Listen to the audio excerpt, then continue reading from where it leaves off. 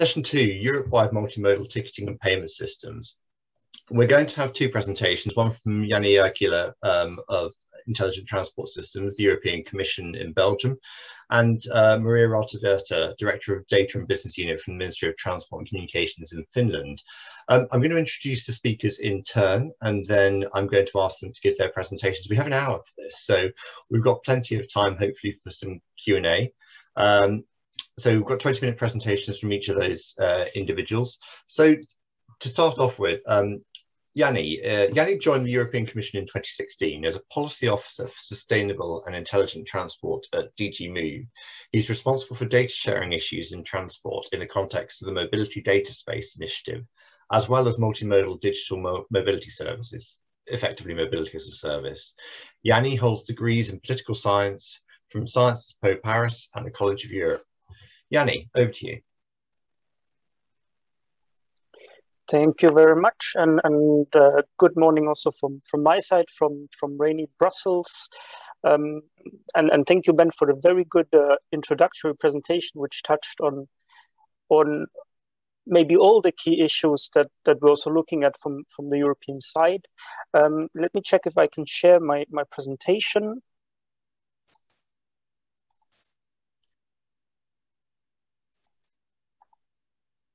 Are you able to see my slides? Yes, we are. Thank you. Excellent. And I can also change them. Maybe to kickstart, and I thought it was the most relevant to go a little bit back through the narrative on where our future initiatives on multimodal digital mobility services come from, and also looking at the smart mobility pillar, which we announced in our mobility strategy, which is a fairly recent document. It was adopted last December. So to give you the background, our last strategy document was actually from 2011, the 2011 Transport White Paper, which also was a rather old document. A lot of things had changed in the meantime. If we think of sustainability, if we think of progress in digitalization, or if we think also of the pandemic, so it needed quite some revamp. And one of the key aim was to look at how can we create this 90% reduction in greenhouse gas emissions from transport by 2050, announced in the Green Deal. And so the strategy is a Green Deal deliverable, which was adopted slightly later than initially foreseen, because what we couldn't foresee is the whole coronavirus pandemic, and which severely hit the transport sector. And so we added that as well as one of the pillars. So you see in the name, the strategy is sustainable and smart, but one can also add there the third objective, which is resilience.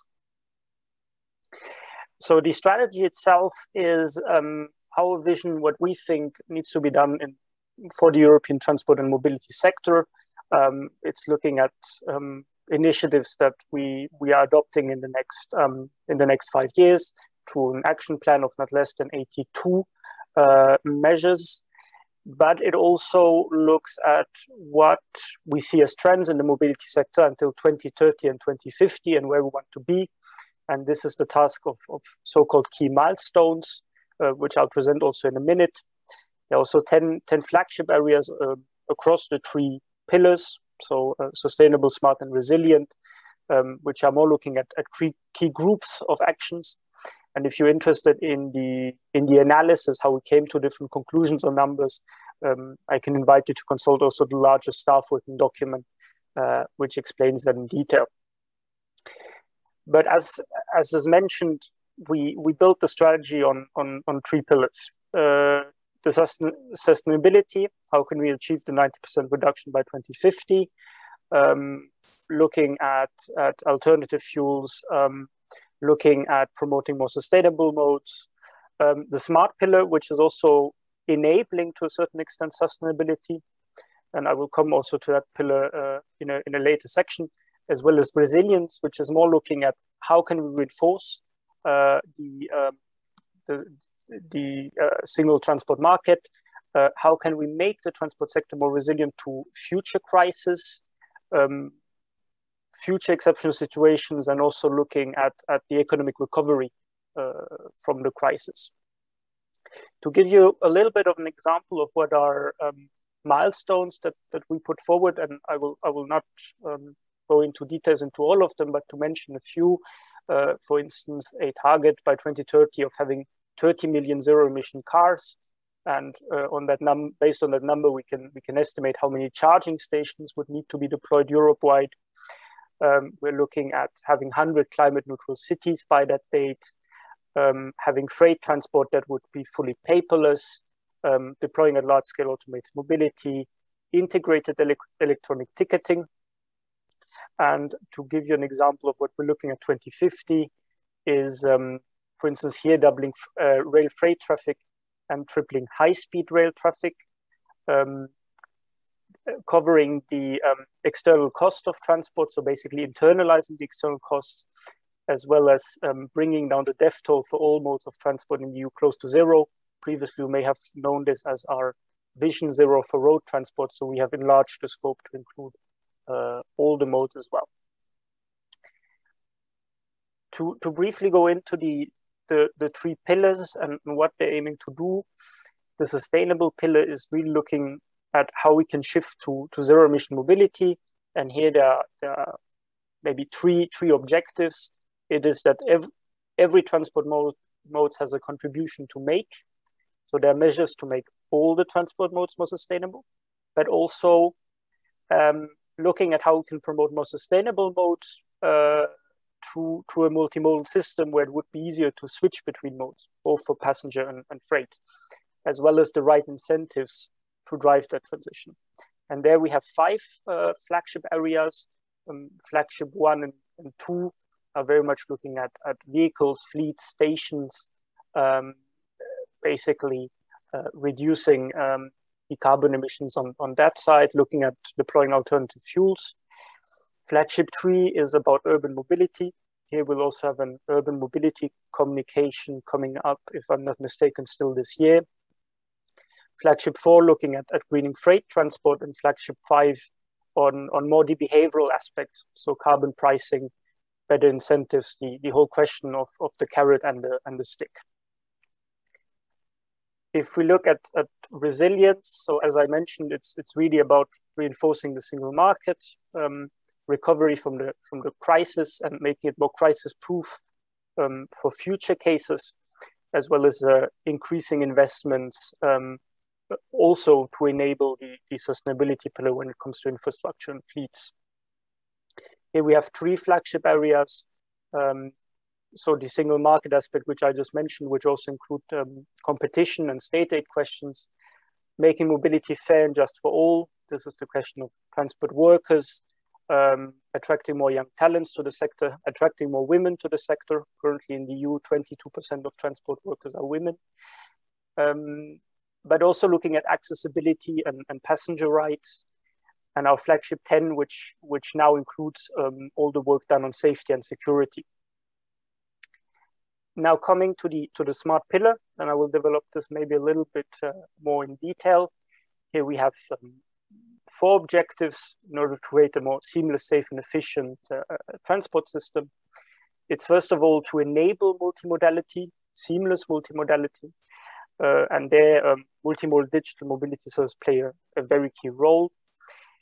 Supporting sustainable choices, and here we can think of using vehicles in a more optimal manner through automation, or also providing the user with better information on the sustainable performance of their journey. But it's also about technologies of the future, getting those right and having the right conditions for these to flourish. But with everything with digitalization, there's also, while there are new opportunities, there are also new challenges. And so we also need to look that we manage to keep those challenges in a certain way in check. We have 2 flagships in the smart pillar. The first one is flagship 6, making connected and automated multimodal mobility a reality, which is covering the 2 first objectives I mentioned. And here some of the key initiatives we're looking at is revising the Intelligent Transport Systems Directive this year, revising the delegated regulation on multimodal travel information service. I'll come to that in a minute, as well as our possible new initiative on multimodal digital mobility services, which I will also talk about in a minute, as well as actions to support connected and automated vehicles. And all the three bullets are all dependent on the ITS directive, which is a framework directive, which allows certain specifications to be adopted. Our flagship 7 is more looking at new technologies, notably questions of data and artificial intelligence, which very much needs data in order to function. And this covers the two latter objective of the smart pillar. And here some of the key initiatives is we will establish and renew R&I partnerships in key sectors, notably our CESAR partnership in air traffic management research, a rail partnership, a partnership on connected and cooperative connected and automated mobility. We are also looking to develop a common European mobility data space, which would make data sharing in the transport sector easier, pool the data from different existing databases, so we don't have the current problem that everything is stuck in their own silos, which are plainly uninteroperable, as well as working on an artificial intelligence roadmap for mobility.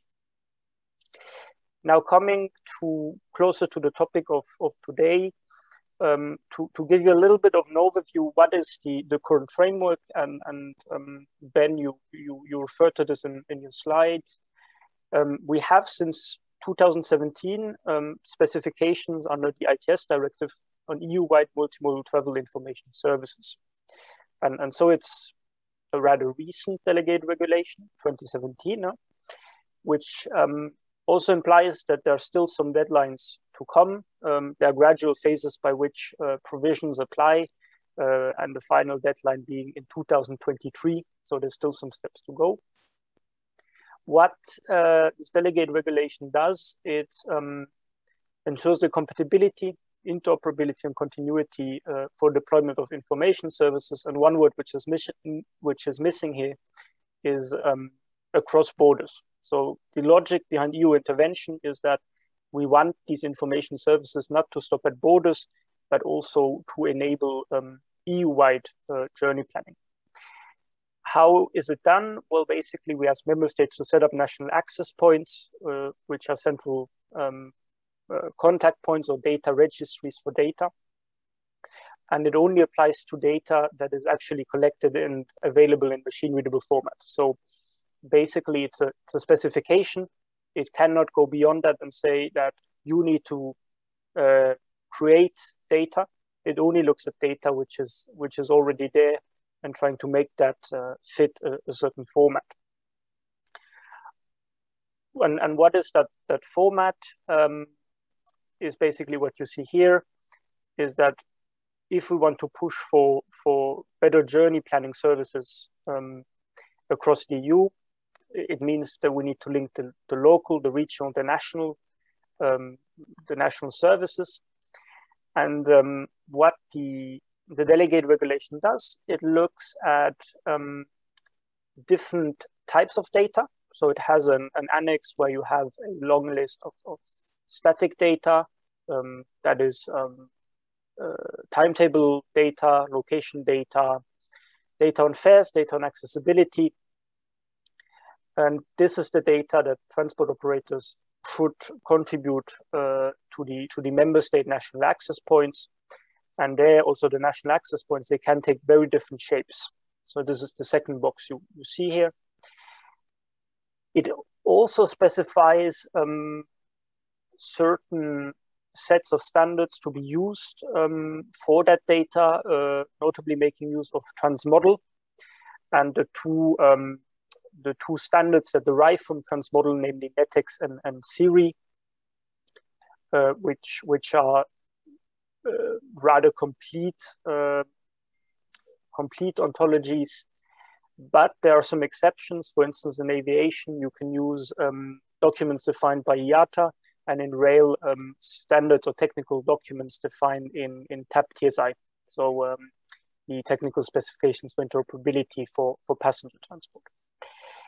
It also specifies under which conditions this data can be reused.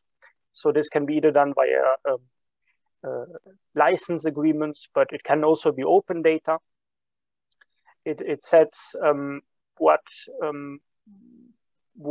are the quality criteria, what are the terms of conditions of access, and also the what can an operator ask a fee, and there is a certain level of fee that can be asked. So these are the different requirements that are currently set in that legislation. And now coming back to the strategy and linking it all together is that we are working on an initiative on multimodal digital mobility services. And the aim is to create a clearer EU framework for deployment of digital mobility services, both within and across modes, with the objective to increase the seamless multimodality, to be more inclusive, as well as to push for more sustainability. And here you see a small 4-piece puzzle of the different actions we're looking at.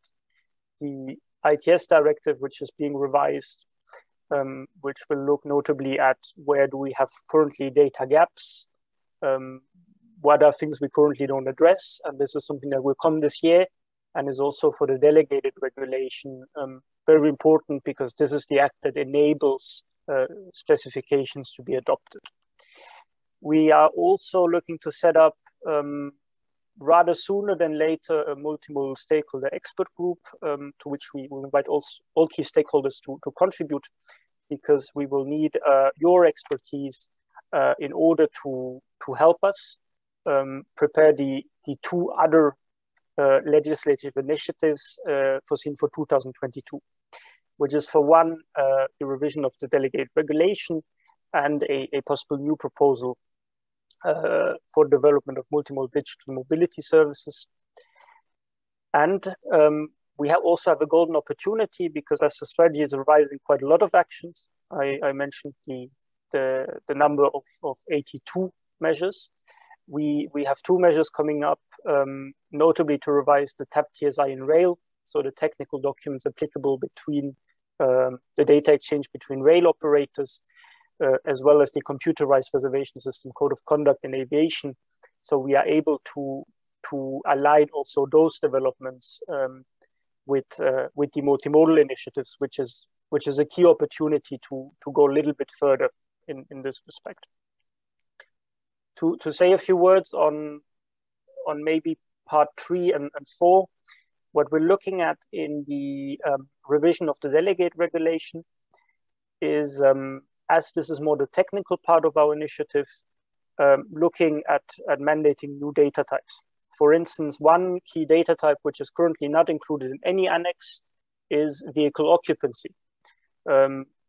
Vehicle occupancy wasn't really an issue a few years ago. With the pandemic, it becomes a crucial data type. We're also looking at possibly mandating certain dynamic data to be made accessible.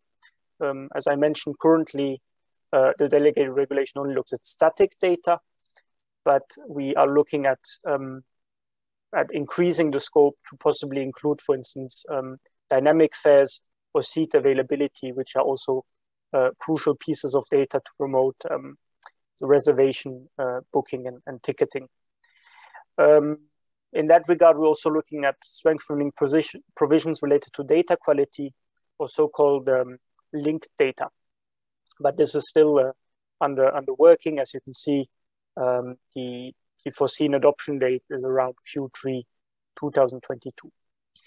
To accompany that, and this is part 4, we're looking at a possible initiative on market aspects to support multimodal digital mobility services, and this is something we're working together with our rail colleagues, me coming more from the multimodal side. And here we're looking at commercial agreements between the transport operators on one side and the services reselling mobility products or digital mobility services, where on both sides there are quite a lot of concerns. There are occasionally issues which hinder the cooperation. Sometimes it can be abusive marketing clauses. Sometimes it can be that the public transport authorities have the feeling that they don't have the control over these digital services. We are also looking in this regard to look at limiting discriminatory behaviors. And this is all subject to the impact assessment to see to what extent we can do that. And also ensure that the multimodal digital mobility services provide more information on sustainability. So basically give the user information on the sustainable performance of their journey, or for instance include walking and cycling alongside the other option, or has a certain transparency of ranking, as for instance often the most polluting modes are the ones that have the highest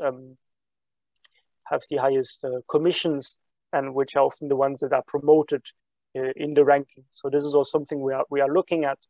And also a key thing to mention here, as we'll hear from Maria in a minute on the national context, the case of Finland, is that ideally this framework would complement the national frameworks. There are some in place in France, in the Netherlands, and Finland, and basically create a basic EU layer that would support multimodal digital mobility services across the EU. Maybe to conclude, this is all still work in progress.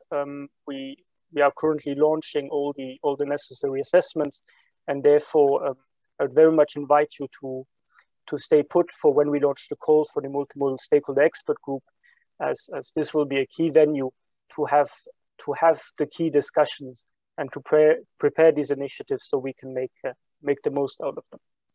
And at this point, I will conclude, and I'm available for questions if you have any.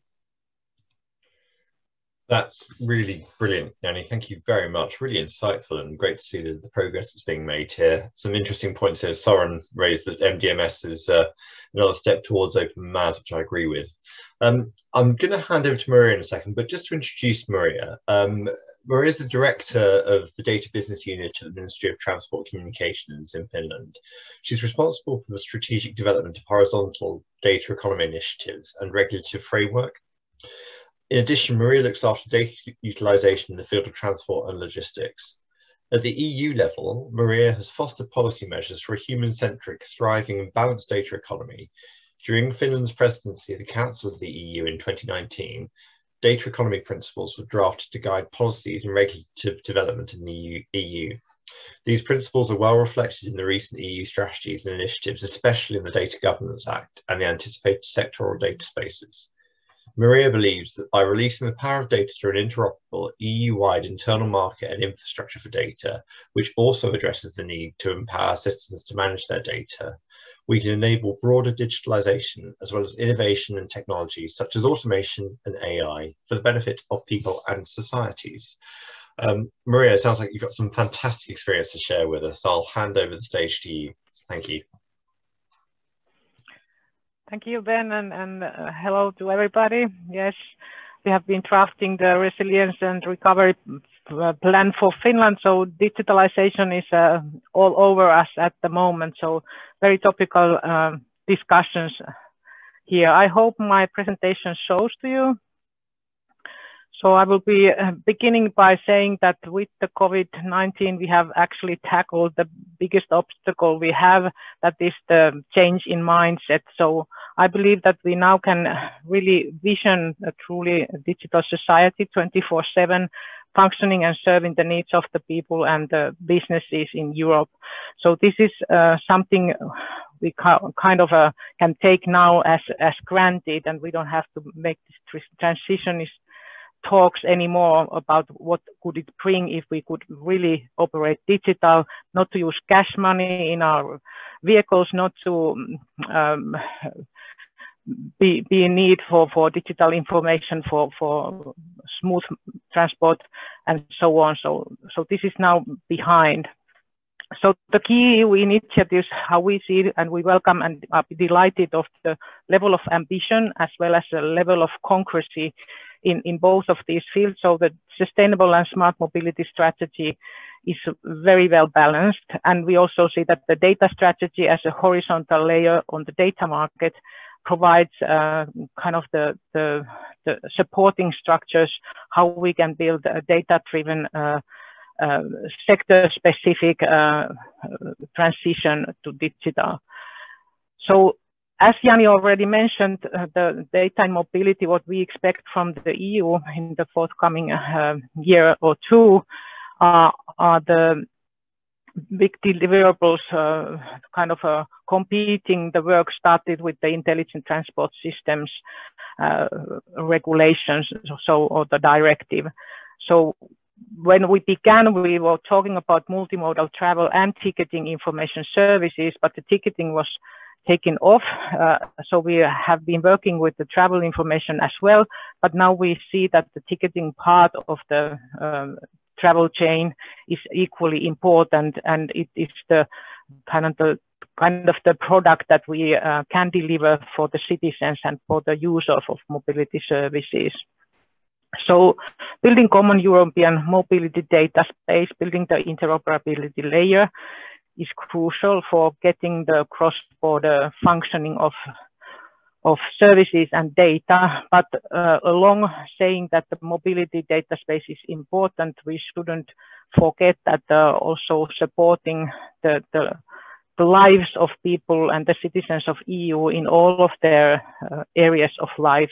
So it's not only in mobility that we have to move forward, but also the other sectors as well. I mean, in that work, the interoperability issue raises its importance. So these are what are expected, and what we see is that the regulations are one of the three main corners when we are building a balanced data sharing environment. We need the regulations to confirm to our companies, to businesses, that this is the way forward and it is safe to invest and develop. So certainty for investment is crucial for getting kind of the innovation smoothly operating. Then we, of course, need the technical interoperability layers, and that is partly maybe from regulations, but also the soft measures, as already explained, what kind of tools we need in order to deliver the interoperability. And there are a lot of agile measures, so we don't have to do everything at the same kind of systems, but we just need to make sure that they discuss together, they are interoperable in all different levels. And what is important is also to support the development of business models. And in this, I think the work is bigger in urban transport than it is, for instance, in logistics in the mobility sector, because in public transport, we have a lot of public money, and private investors are looking for business model that would function also in the urban mobility context. So building a neutral playing field for all kinds of players is crucial in getting the investments, the market running and developing. So what we expect from the deliverables in data sharing landscape is, of course, the availability and quality and interoperability of data. Also the sharing and utilization of data with common data governance models, but also a regulatory environment that is not going to be any more fragmented. So it has to address the needs of open data, the government to business data, data held by companies, so business to business data, business to government data, and also the personal data dimension. If we don't tackle the privacy issues from the root, then it will be very complex to add later a layer that will take away the privacy concerns. So privacy by design has to be in all what we do in mobility, especially in mobility, because it's a data that highly sensitive or highly personal. So there's a complete slide also on the trust, and I think trust is also something that you have seen when we have moved to digital working, digital operational models. If we lose trust, it's very hard to gain it back. So So building also security by design is important when we are talking about data services for mobility. So also against cyber threats and breaches, but also making sure that people using the solutions providing data services are well equipped to deliver a safe and trustworthy environment to handle data. So we need also third-party possibilities to audit the level of security, and we need also to create mechanisms that goes beyond only maybe the ticketing or payment system security. We need a broader consensus on what kind of security is expected, so that we can have a reciprocal recognition also on the products, the services cross-border within EU. So then how maybe the European data governance inflects is that we now see that there is other sectors as well alongside mobility. So finance, energy comes into mind at the first. So we need to also take this cross-sector interoperability into account and build generic models and specifications. So learning from other sectors as well, which we have done also in Finland when we have been establishing our ticketing regulation. So getting data on the move, FRAND terms maybe cannot be emphasized too much. So the terms have to be fair, reasonable, and non-discriminatory. The data doesn't have to be free, or it doesn't have to have no terms, but it has to be fair. And then, of course, we have to kick access rights to data in order to create access to services. So how we will do it, first is looking into the mobility scene and make sure that transport automation and ITS are in the same picture, as well as logistics along with passenger services, and also looking that the horizontal data economy layer is along. But the easiest way to kind of get the solutions that serve the people is to go human-centric and empower also the citizens to utilize data and to be data operators rather than data subjects. So this is important to take into consideration, because the citizens are those that use also other services around their daily lives. And then we need to look at the global level. Aviation, maritime, they are global. We cannot build only EU-specific standards. And it was already mentioned that we need translators maybe to turn data sets into European language, but global dimension has to be taken on board. And then, of course, the legislation that works for all. But then coming to the data sharing, how we can regulate the data, as already was mentioned, we need the static and dynamic transport data. So I will go directly to how we could do that by using as an experience the Finnish regulation on mobility services data. So in 2017, we established a two-phase regulatory framework, the Transport Services Act, where we obliged, made it mandatory for every operator, whether taxis or public transport service providers, to open essential data on mobility services via APIs. So data in structured format.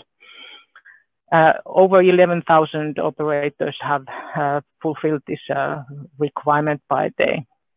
And then we required also that anonymous single tickets, so the non-personal data ones, were requested to be opened through APIs for third parties. And this was affecting the road and rail transport services, as thought that aviation and maritime are too tricky because of the international dimension, and also because the personal passenger information is part of the ticketing in those modes. And after these phase one regulations, we also requested that data that is generated as a history data should be communicated back to the officials, so that we can also make sure that we have the right data to make procurement decisions and give it to authorities back when they are preparing their transport planning. So getting some kind of mechanism to guarantee the business to government data is equally important. But then we also requested opening the seasonal tickets, the student and senior discount tickets, so tickets that were related to some kind of an account. So you are a customer to some service provider, so those service providers needed to open their APIs, and by consent, a citizen can allow that some mobility as a service operator or third party can use those tickets to formulate their transport chains. And this two-phase kind of a regulatory model was then also supported with soft law measures and of course some funding for administrations working with public transport. As a total in Finland, we use about 1 billion euros a year for public subsidies in public transport. So we consider that requesting something in back is not only reasonable, but also very smart move in making this a nationwide, so that you can travel along the whole nation with ticketing products for the whole chain. So maybe what we have achieved, the plus sides are the interoperability, and of course the mobility services can be now built, and the trust that is now built within the system and with the interaction is generating good results. And the problem now is that Finland, of course, if we would have the world's best transport legislation, it doesn't help our companies or citizens to enlarge to neighboring countries or the EU market. So we wish to, of course, have the roaming aspect and the European-wide and the globally wide scalable service basis for service. So also the business incentives with the highly publicized business, it's very hard to build a model where half-priced tickets can compete with the full-price ticket. So this kind of mechanisms need still more addressing. So what we see is that we need to open the chains to fully utilize the potential of digitalization and data, and therefore seeing that all modes are on board, passenger transport and logistics the same way, urban and non-urban areas, as well as European transport corridors and mobility hubs as a good starting point for building these mobility chains.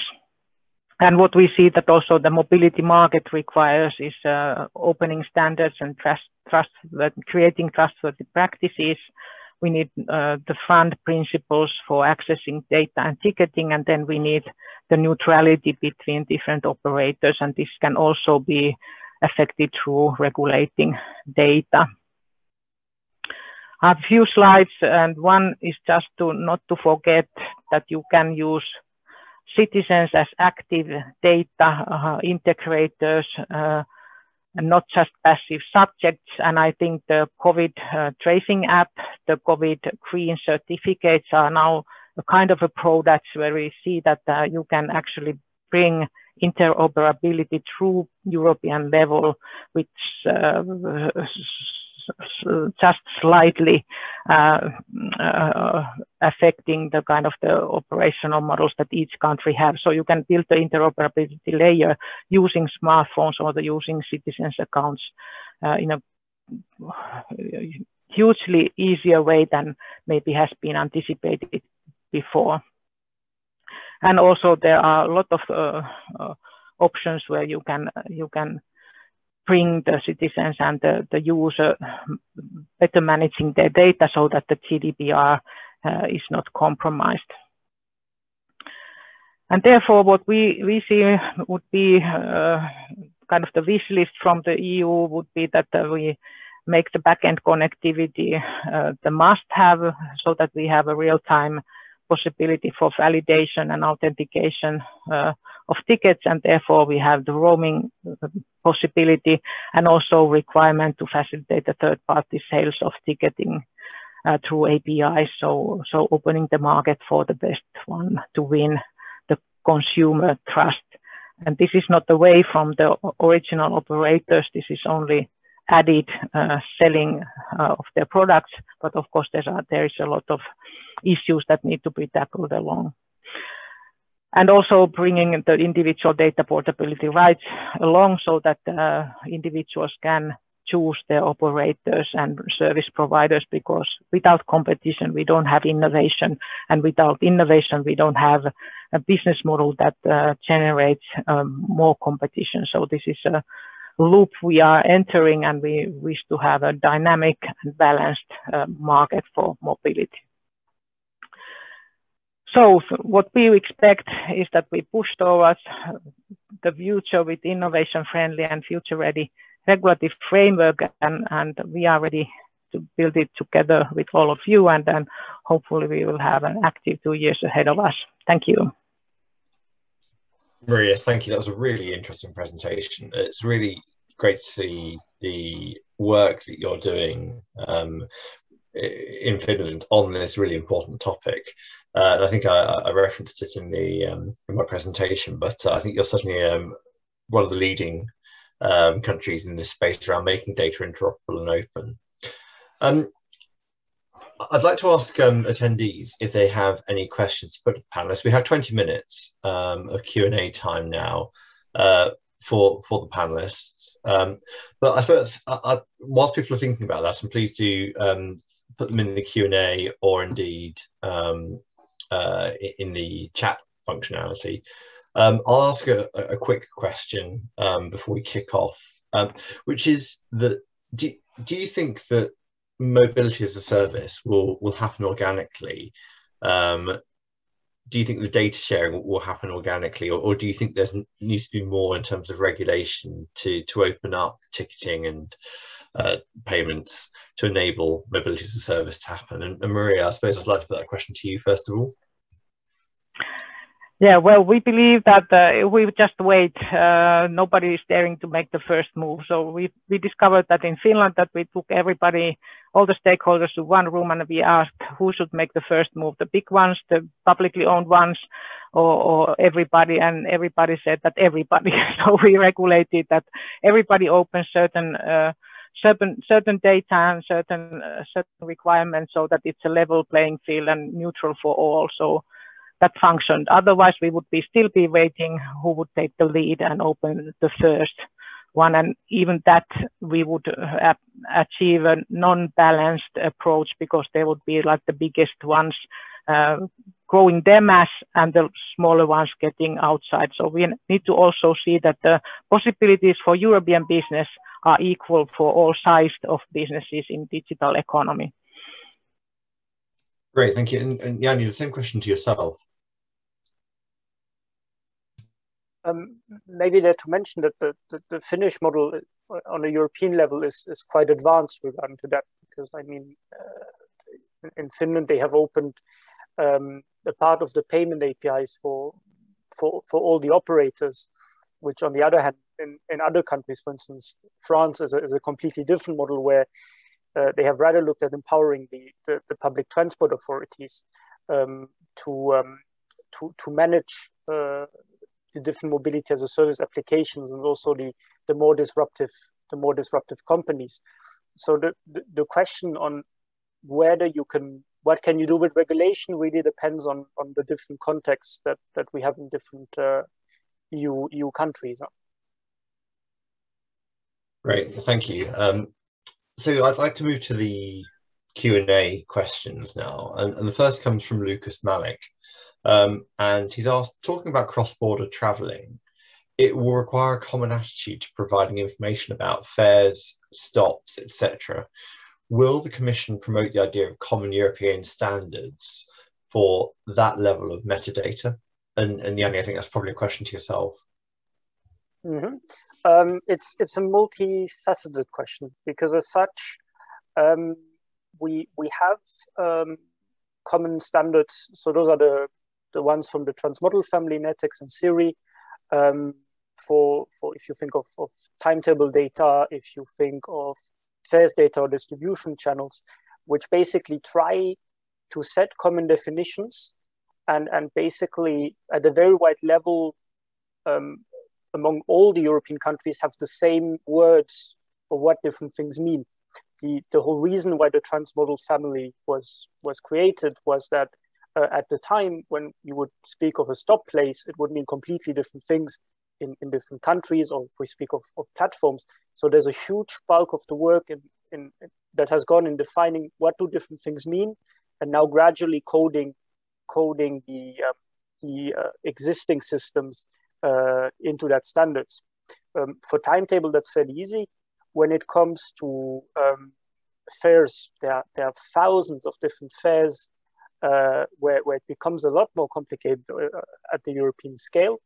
And Ben, you mentioned the word metadata. This is also something that we're looking on at the national access point level, because today you can contribute a data set to the national access point, but you don't really have to describe what map projections it has used or other kinds of information, which hopefully will be tackled by the common European standards once they are fully implemented.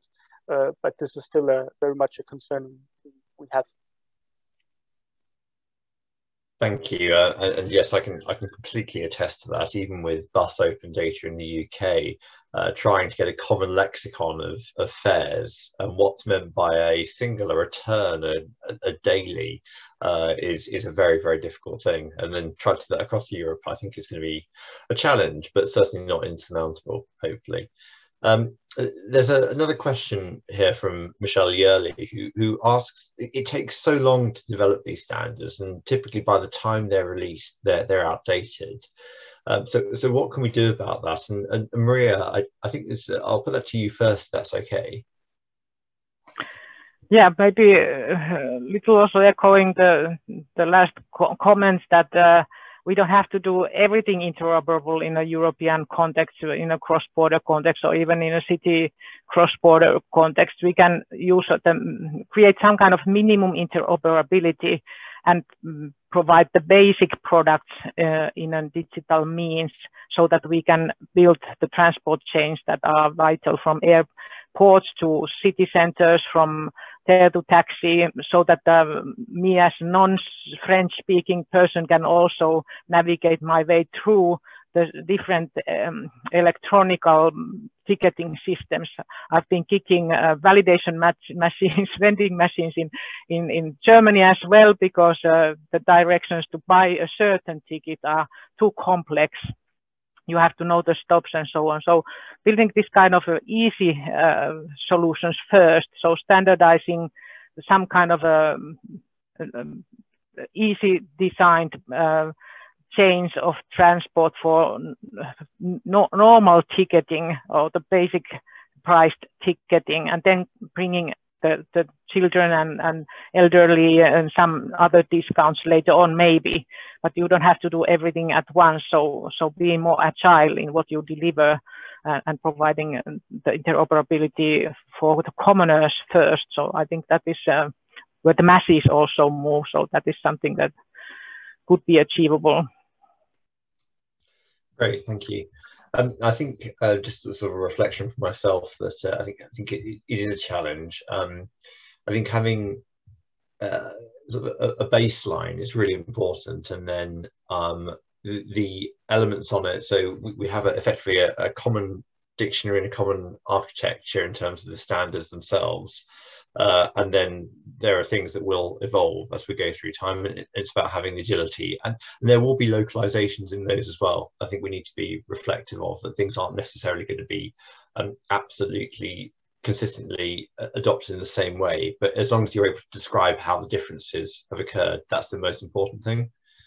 I think I'd like to turn to sort of a question from Narendra here to Jani, before I come back on Maz in Finland with Maria. But Jani, so we talked about a payment mode could be interoperable across borders, and yes, of course it can. And when we think about things like EMV and Calypso, etc., but how can we make fare computation borderless? How do we enable a fare to be calculated both in two countries and applied? And do we need especially where you've got different regulations in different countries around things like Competition Act and state aid and a whole range of subsidies and a whole range of other things. Will we have, apart from obviously interrailing and things like that, will we have more cross-border fares, and how do we make those sort of viable? So it's also a very, very long-term objective, and unfortunately, the first step that we have taken is to make sure that the fare information across Europe comes in the same formats. So we're able to, at least for static fares, have a common layer of what is meant by different things, and to be able for the reseller to compute it that way. Now, if we look at dynamic fares, this is something that will always, or in all the cases I could think of, require going to the operator server and making the different calls and recovering those prices. So the fare computation as such would still remain with the operator, unless you start accumulating the fares across different offers, which would be then rather on the side of the digital mobility service. But it's all a little bit still work in progress. Huh? It's very much dependent. Do we have common standards? And then we can gradually look at payment APIs, or look eventually maybe one day further and look at mobility accounts, not having 10 different public transport cards across country, but having one interoperable account. Great, thank you, Jani. I'd like to turn to a question from Soren to Maria, please, which is, we've now got the regulatory environment in place for open APIs for ticketing and payments. What are, from your perspective, what are the stumbling blocks we've still got to overcome? What are the blocks that we need to address to enable MAS to really take off and accelerate? Yeah, well, of course, the biggest obstacle is that when you have the half-priced public transport option, it's very hard to build the business model on top of that, because if you give some part of that money to a MAS operator, then it's actually the municipalities need to pay a little more to cover the deficit. So it's a null-sum play at the moment. So we have to kind of think about a little outside the box. What are the alternatives? It was mentioned that France, they do a certain kind of solution, but even the French businesses cannot, if they procure for the municipality, they cannot scale. So they also need something that is bought from the market to be utilized in French, and the same product has to be available to be sold also for German or Finnish authorities for public transport ticketing services, for instance. So looking also on the business-to-business level, what kind of interoperability requirements there are. It doesn't have to be very complex. It can be a QR code for validation, so that you can actually only concentrate on the user interface, not needing to provide everything that the public authority or the public transport service provider has to offer. So letting those businesses room to innovate by providing what they need for their business, and concentrating on those operators building the roaming and interoperability on top of all the good things we have already in place in cities and in nationwide usage. So seeing it as a layer, not as an integration that you have to dig very deeply in the system. Thank you, Maria. And I think it's an interesting point. There's another question here, which I think we've kind of covered in some of these discussions, that do we think that some cities, some transport authorities or operators impose the use of just their app and ticketing systems, the ownership of the customer approach? I think that that is a challenge. It really, in the UK, if you sell a rail ticket digitally, on behalf of someone else, you get a 5% commission. Now, 5% is quite a lot of money. You know, if you're looking at a 1% commission and you're on a 1.5% margin as a private operator, it's a lot of money. So I do think that there are challenges here, commercial challenges to overcome in this ecosystem.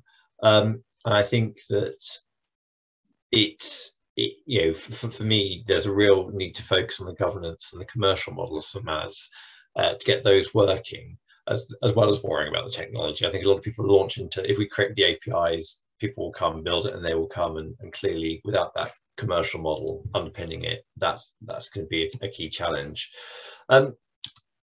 Jani, I'd like to turn to another question here, which is, how do we enforce compliance with standards? So things like the transmodal standards, and you know, how to ensure that operators and authorities are really applying this, and indeed, you know, the mobility service providers and app providers. Mm-hmm. Which is a very good question, and I think also here this is a little bit of a question of prioritization. As the text, the delegate regulation is rather young. Our enforcement efforts have gone first into working with the member state to set up all the national access points, and here we still have some member states which haven't done it, and that is basically the first priority. The subsequent step, and this is actually only a work that can be done once the whole delegate regulation applies as of 2023, is to look at the compliance with standards, but there it's also the role of actually member states to enforce those standards. Now, if we have the revision coming up at the same time, it will very much pave the steps after 2023.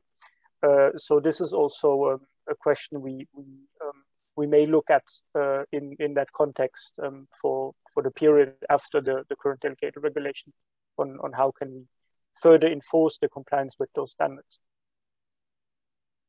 Thank you. That's a really helpful response.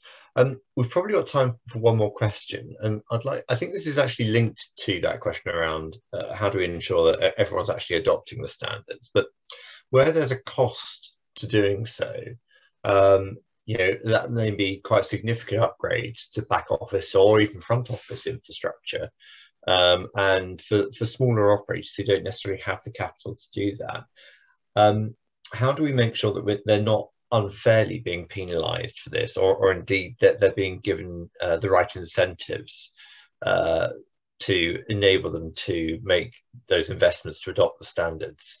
And Maria, I'll put that to you first, if that's okay, then come back for Jani's views.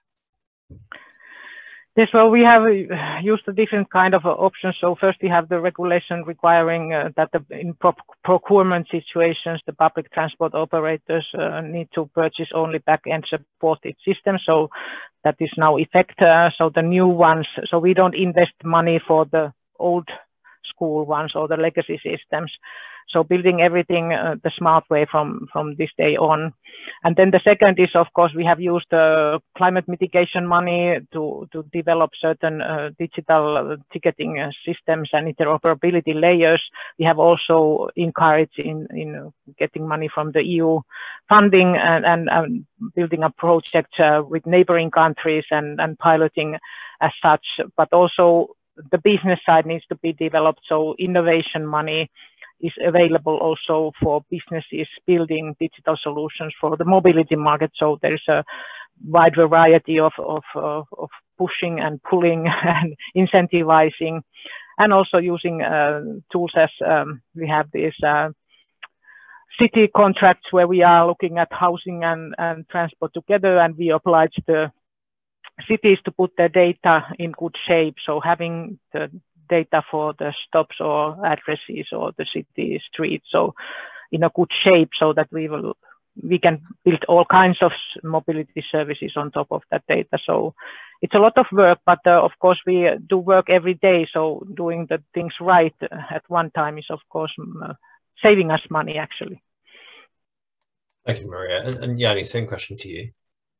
Mm-hmm. Maybe building on on what I previously said on prioritization. It really depends on where at what level is the member state, because I mean in Finland or Nordic countries, the work is quite advanced. There are some member states which are still setting up the national access points, so they were looking if we can have some data sets available, whatever the standards are. A lot of member states which currently still publish only data, for instance, in the GTFS format, and then are slowly looking to implement the more complete NetEx format, which would then allow more complex fares, translations, and so on. So it's a gradual process.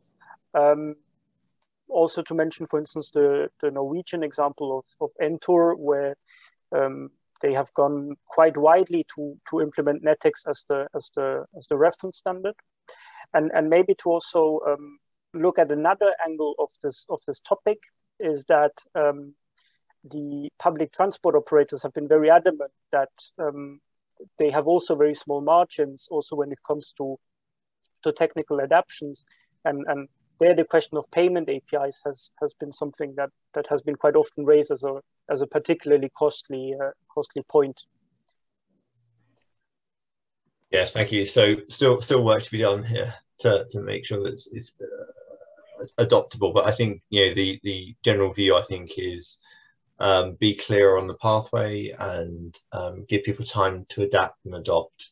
And as you said, Maria, I think really good point around making sure that we're buying the right equipment and the right solutions.